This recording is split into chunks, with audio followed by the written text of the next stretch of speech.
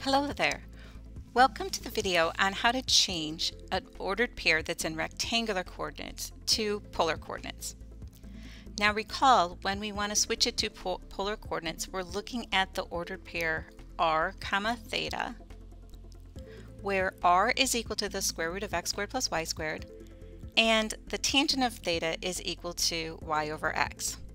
Now we have to be careful about theta because theta has to have its terminal side to be the same as the quadrant that the ordered pair x comma y is in. So we'll first get our reference angle in working with that, and then take that reference angle into the appropriate quadrant to find our actual theta. So let's get started. Here we have our ordered pair x comma y is -10 comma -20.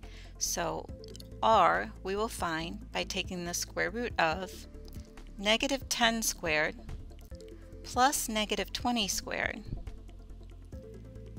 So that gives us the square root of 100 plus 400. So we get r is equal to the square root of 500, and that gives us the r is equal to, well, square root of 500 is the square root of 5 times 100, so that simplifies to 10 times the square root of 5. Now how about theta? Well, I have that the tangent of theta is equal to y over x. So I have my -20 over -10, and that gives me that the tangent of theta is equal to 2. Now when I take the inverse tan of 2, I'm actually going to get my reference angle. So I'm going to write that as theta prime. And that's inverse tan of 2. And if we want to get this in degrees, make sure your mode of your calculator is in degrees. And when you do the inverse tan of 2 and you have your calculator in degree mode, it will show you that that reference angle is about 63 degrees. However, the ordered pair -10, -20 is in quadrant 3. So when I look at having my axes set up and I think of taking that 63-degree reference angle into the third quadrant, remember we take reference angles off the nearest x-axis. So when I take my reference angle of 63 degrees into the third quadrant,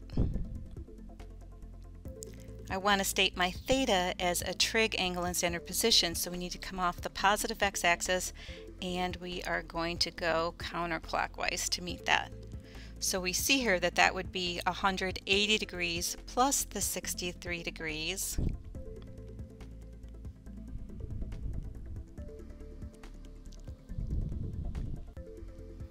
And that's approximately equal to, so theta is approximately equal to 243 degrees. Certainly there's, as we saw in the tutorial, a lot of different ways to state the polar coordinates for a point, but here we're choosing to have the angle in degrees, have the r be positive, and then also have our theta to be positive.